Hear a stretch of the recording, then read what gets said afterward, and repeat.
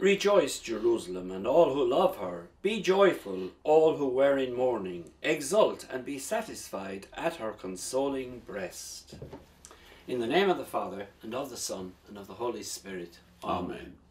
The Lord be with you. And with your spirit. Good morning, everybody, and you're very welcome to Mass here at St. Vincent's in Sheffield. And this is the Mass, of course, of the fourth Sunday of Lent, and the Gospel is about the man born blind who receives his sight at the hands of Jesus.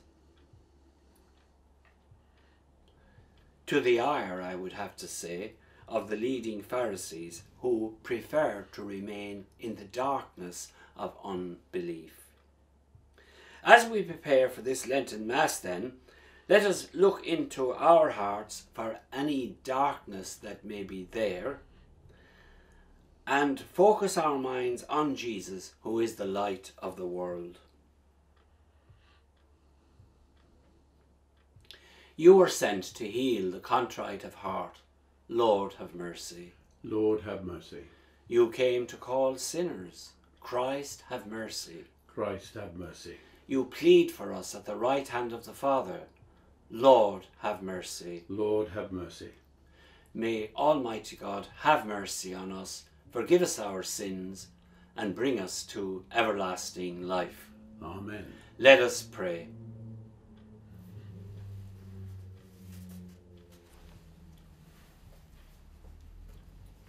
O God, who through your word reconcile the human race to yourself in a wonderful way, grant, we pray, that with prompt devotion and eager faith, the Christian people may hasten towards the solemn celebration to come.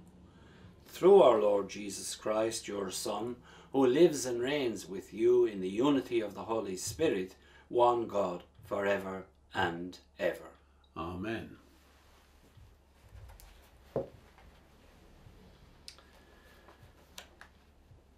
A reading from the book of Samuel.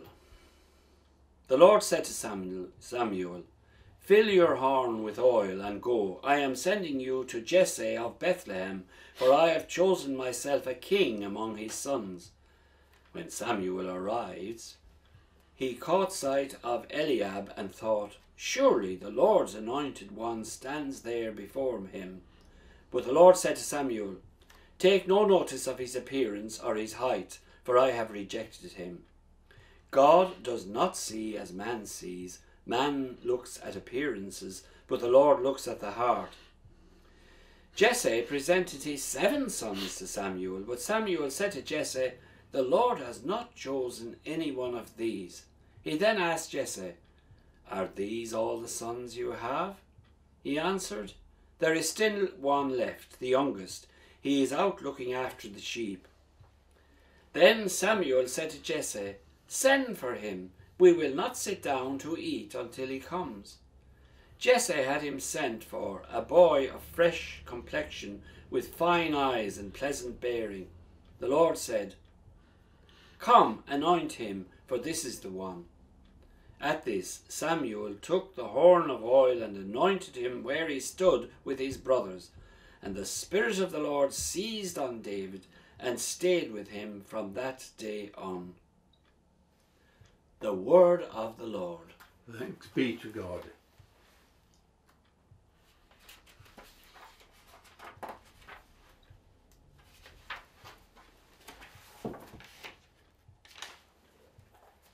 The Lord is my shepherd, there is nothing I shall want.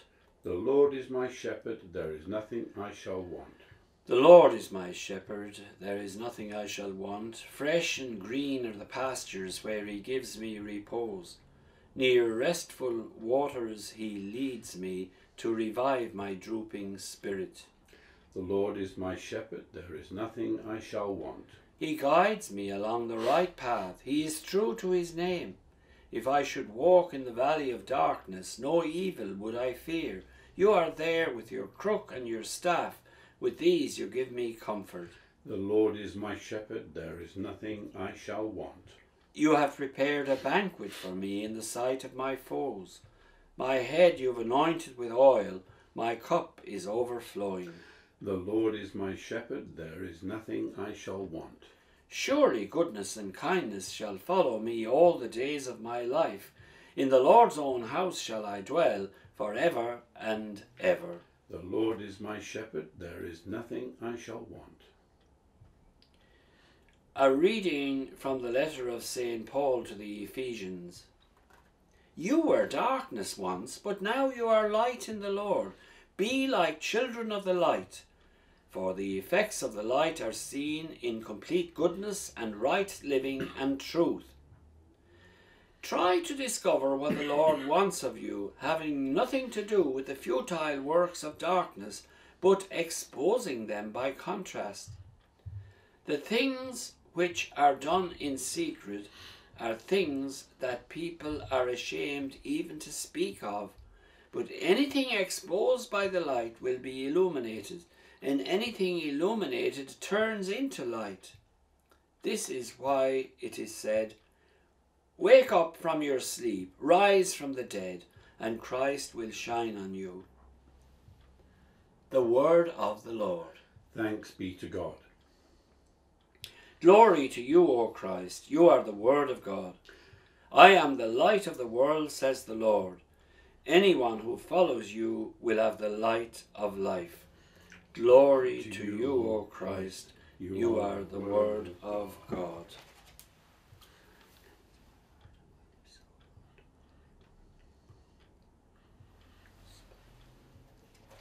The Lord be with you. And with your spirit.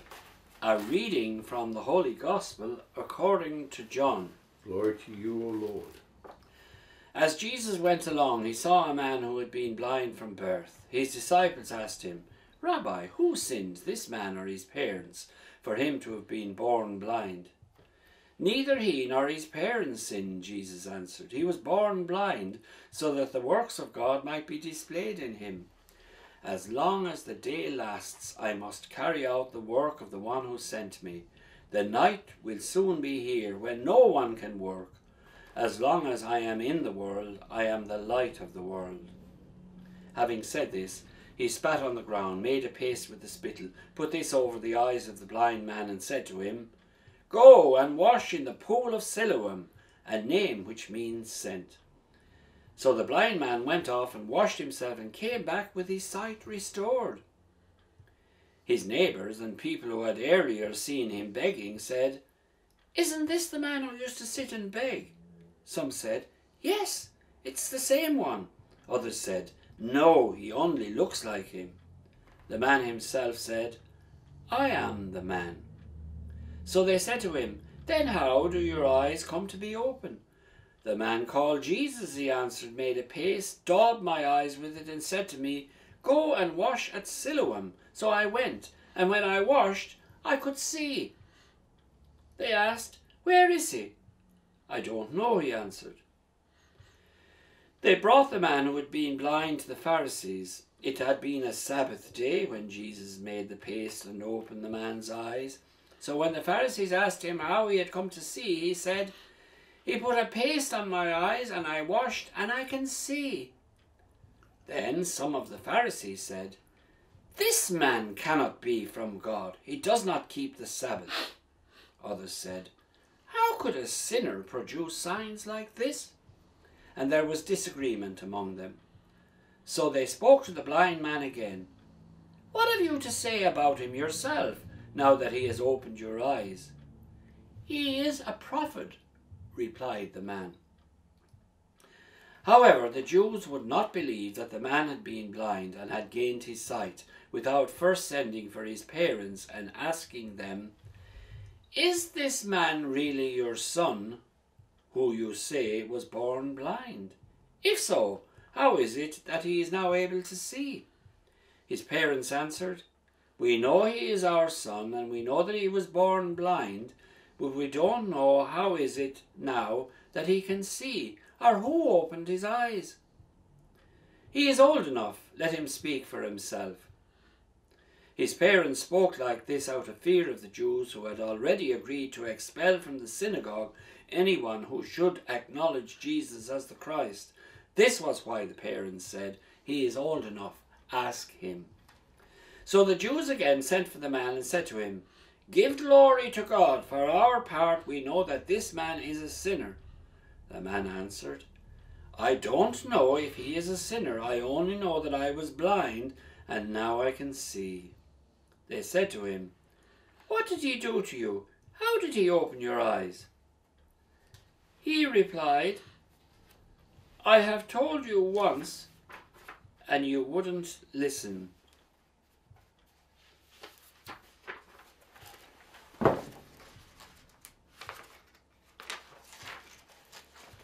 Why do you want to hear it all again? Do you want to become his disciples too? At this they hurled abuse at him. You can be his disciples, they said. We are disciples of Moses. We know that God spoke to Moses. But as for this man, we don't know where he comes from. The man replied, Now, here is an astonishing thing. He's opened my eyes, and you don't know where he comes from? We know that God doesn't listen to sinners, but God does listen to men who are devout and who do his will. Ever since the world began, it is unheard of for anyone to open the eyes of a man who was born blind. If this man were not from God, he couldn't do such a thing. Are you trying to teach us? They replied. And you a sinner through and through since you were born? And they drove him away. Jesus heard they had driven him away, and when he found him, he said to him, Do you believe in the Son of Man? Sir, the man replied, Tell me who he is, so that I may believe in him. Jesus said, You are looking at him. He's speaking to you. The man said, Lord, I believe, and worshipped him.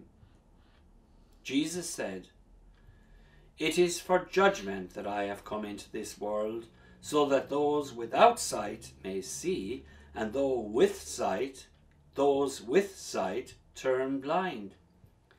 Hearing this, some Pharisees who were present said to him, We are not blind, surely. Jesus replied, Blind? If you were, you would not be guilty.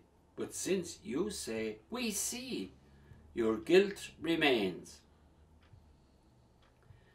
The Gospel of the Lord. Praise to you, Lord Jesus Christ.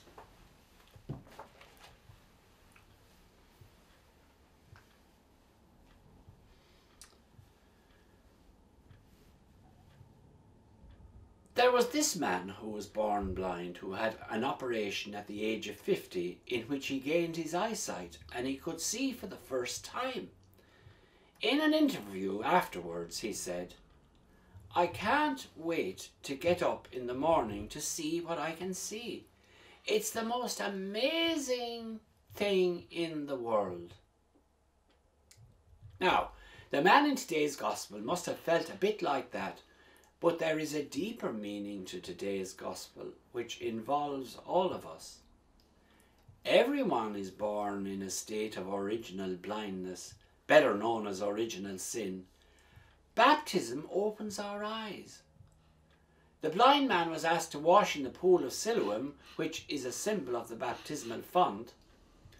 Baptism is a sacrament of enlightenment by means of which we receive the gift of faith. But we know that this light of faith, if not guarded and nourished, could easily grow dim and even go out altogether. At the baptismal ceremony, parents are asked to help their children walk always as children of the light.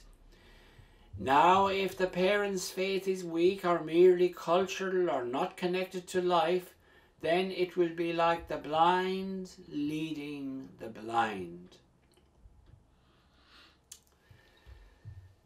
Jesus gives light to the blind, whilst at the same time exposing in contrast those blind to the light. The leading Pharisees turned their backs on Jesus, the light of the world. Judas did the same. When he left the upper room, if you remember, at the Last Supper, Scripture tells us, night had fallen.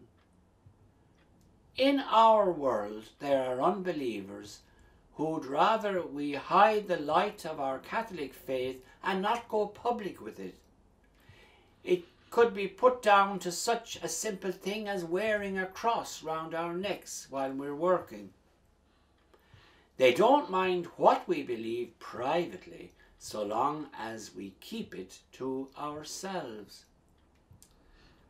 The Pharisees asked the blind man, "What have you to say about Jesus yourself?" The same is asked of us. Can he rely on us to bring light to a darkened world? As his friends, have we ever helped to open someone's eyes to the beautiful things of God? The blind man comes away with 2 healings. His bodily eyes are opened, but more importantly, he receives spiritual enlightenment when he openly declares his belief in Jesus and worships him as Lord, to the ire of the Pharisees who ridicule him with insults. During Lent, we take a look at what might be blinding us to the light. Perhaps we prefer to remain hazy about what we believe, because then we feel less obligated to live by it. But Jesus says, the man who lives by the truth comes out into the light. Catholicism is a religion of revealed truth. We're not left floundering around in a twilight world of our own making, wondering what to believe. Jesus doesn't lead us up a blind alleyway to confuse us. Some, however, feel more at home with a God who keeps us in the dark. But God doesn't deal with us in an arbitrary fashion. Jesus said, "I have come into the world so that those without sight may see." It's as simple as that. Salvation involves clearly distinguishing truth from falsehood and light from darkness. So then, as the days get longer and we move further into Lent towards the full light of Easter, we ask the Lord to increase our faith and dispel any darkness from our minds and hearts.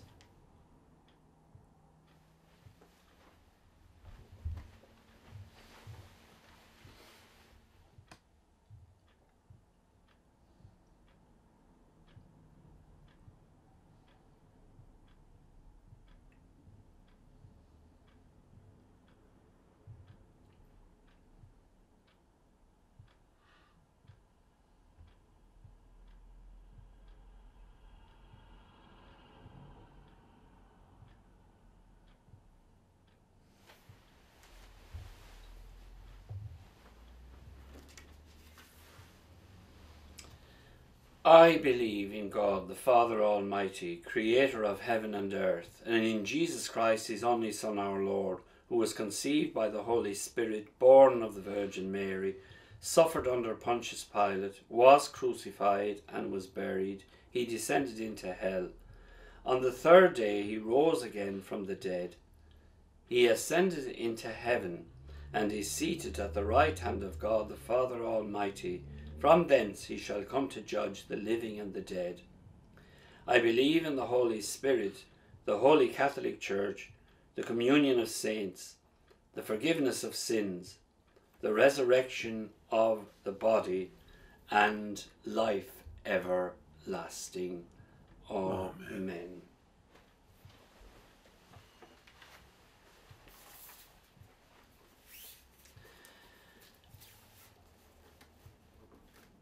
Let us offer our prayers now and petitions to God our Father.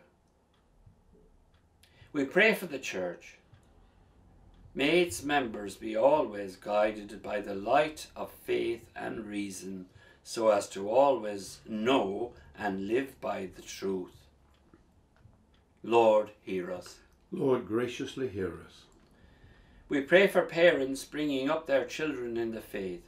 May they never feel isolated, but find solidarity and friendship within the church community. Lord, hear us. Lord, graciously hear us. Let us pray that as a church community, the protection of life within the womb may be given top priority. Lord, hear us. Lord, graciously hear us. We pray that physicians may come up with a vaccine to counteract the coronavirus. May those infected be given every help to make a full recovery. Lord, hear us. Lord, graciously hear us. Since today is Mothering Sunday, in the Church's eyes that involves more than bearing children. We pray for all the women of our parish, whether single, married, with children or not. May the sublime vocation of motherhood always be supported and respected. Lord, hear us. Lord, graciously hear us. We pray for all who have fallen ill as a result of the COVID-19 virus, especially those with other health conditions. May they make a speedy recovery. Lord, hear us. Lord, graciously hear us. We also pray for those who died recently in the parish and those whose anniversaries we recall today and in the week ahead. May they enter the heavenly kingdom. Lord, hear us. Lord, graciously hear us. Let us pray now to Mary, the mother of our Saviour. Hail Mary, full of grace, the Lord is with thee. Blessed art thou among women, and blessed is the fruit of thy womb, Jesus. Holy Mary, Mother of God, pray for us sinners, now and at the hour of our death. Amen. Let us pause now and pray for needs of our own.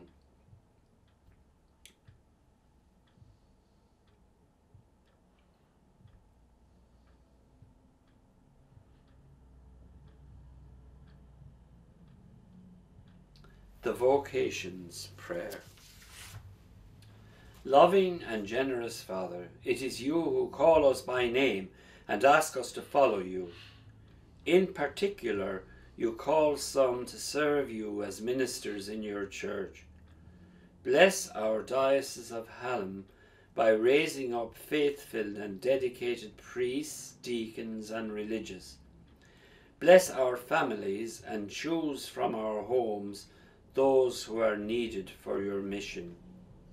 Blessed John Ann, pray for us. Blessed Robert Ludlam, pray for us.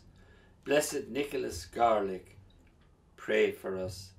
Blessed William Richardson, pray for us. Mary, Mother of Perpetual Help, pray for us.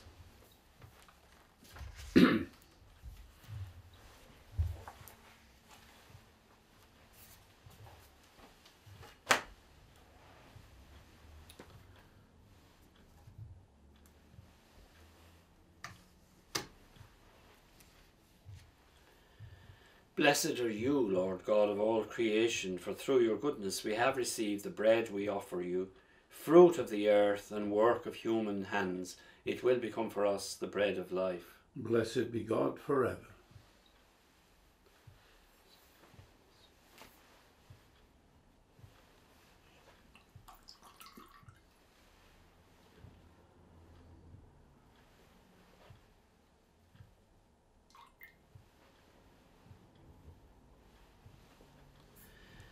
Blessed are you, Lord God of all creation, for through your goodness we have received the wine we offer you, fruit of the vine and work of human hands. It will become our spiritual drink. Blessed be God forever.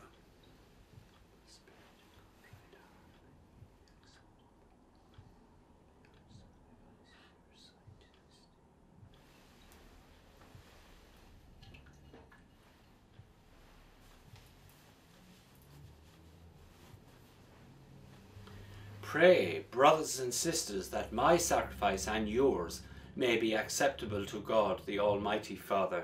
May the Lord accept this sacrifice at your hands for the praise and glory of his name, for our good and the good of all his holy church. We place before you with joy these offerings, which bring eternal remedy, O Lord, praying that we may both faithfully revere them and present them to you as is fitting for the salvation of the world, through Christ our Lord. Amen. The Lord be with you. And with your spirit. Lift up your hearts. We lift them up to the Lord. Let us give thanks to the Lord our God. It is right and just. It is truly right and just, our duty and our salvation, always and everywhere, to give you thanks. Lord, Holy Father, Almighty and eternal God, through Christ our Lord. By the mystery of the Incarnation, he has led the human race that walked in darkness into the radiance of the faith, and has brought those born in slavery to ancient sin through the waters of regeneration to make them your adopted children. Therefore all creatures of heaven and earth sing a new song in adoration, and we, with all the host of angels, cry out, and without end we acclaim, Holy, holy, holy, Lord God of hosts. Heaven and earth are full of your glory. Hosanna in the highest. Blessed is he who comes in the name of the Lord. Hosanna in the highest. You are indeed holy, O Lord, the fount of all holiness. Make holy, therefore, these gifts, we pray, by sending down your Spirit upon them like the dewfall, so that they may become for us the body and blood of our Lord Jesus Christ. At the time he was betrayed and entered willingly into his passion, he took bread, and giving thanks broke it, and he gave it to the disciples, saying, Take this, all of you, and eat of it, for this is my body, which will be given up for you.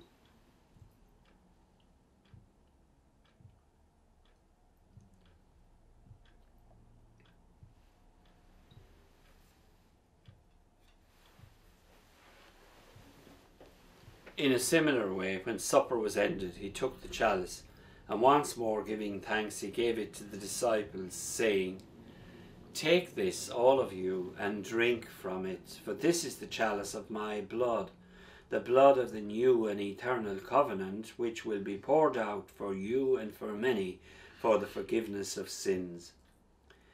Do this in memory of me.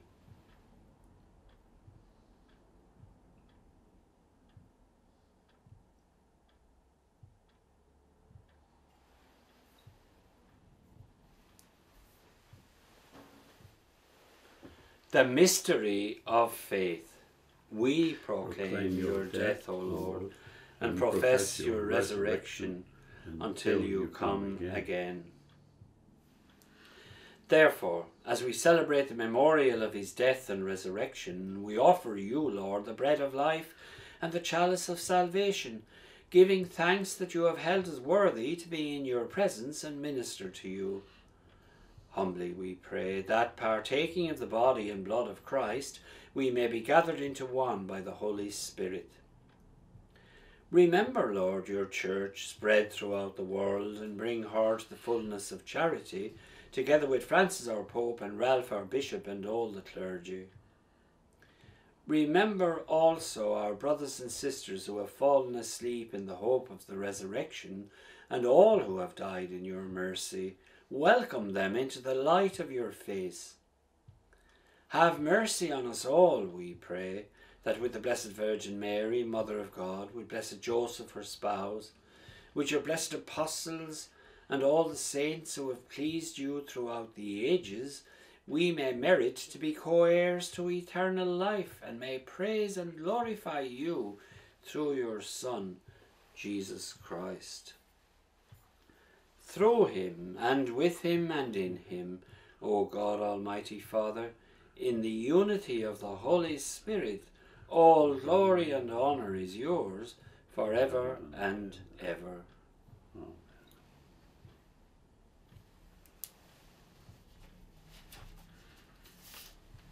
Jesus taught us to call God our Father, and so we say, Our Father, who art in heaven, hallowed be thy name. Thy kingdom come, thy will be done on earth as it is in heaven. Give us this day our daily bread, and forgive us our trespasses, as we forgive those who trespass against us. And lead us not into temptation, but deliver us from evil. Deliver us, Lord, we pray, from every evil.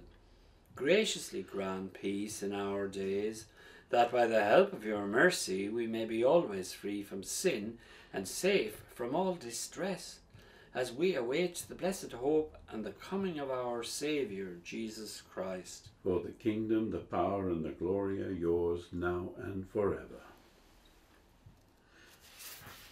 Lord Jesus Christ, who said to your apostles, Peace I leave you, my peace I give you.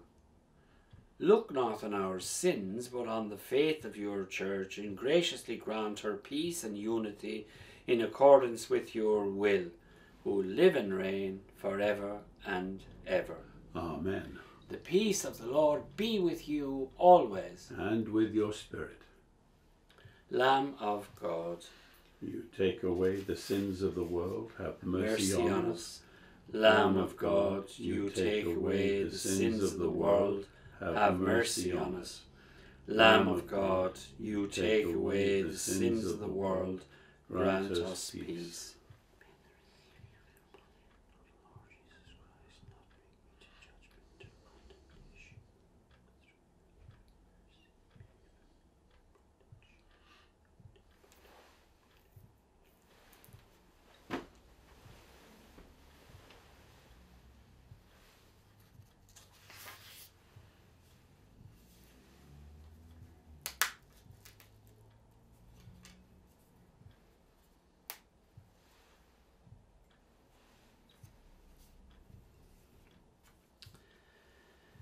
Behold the Lamb of God. Behold him who takes away the sins of the world. Blessed are those called to the supper of the Lamb. Lord, I am not worthy that you should enter under my roof, but only say the word, and my soul shall be healed.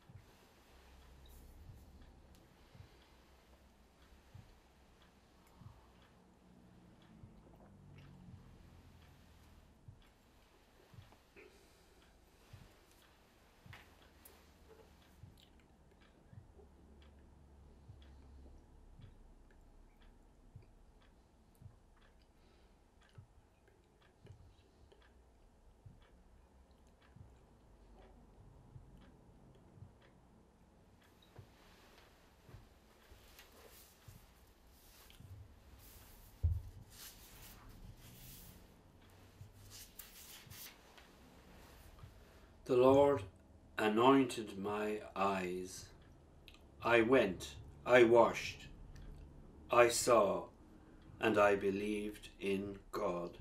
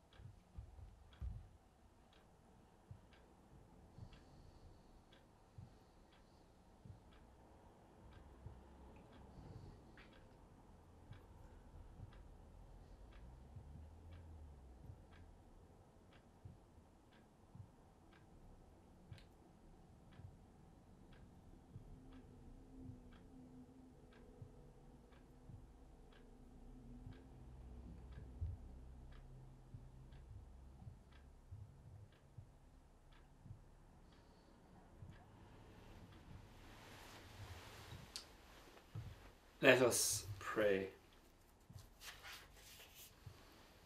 O God, who enlighten everyone who comes into the world, illuminate our hearts, we pray, with the splendour of your grace, that we may always ponder what is worthy and pleasing to you, and love you in all sincerity, through Christ our Lord. Amen.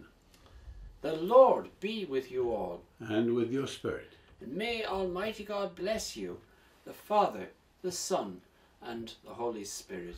Amen. And thank you all for coming to Mass today, this the 4th Sunday of Lent. And may God be with you all.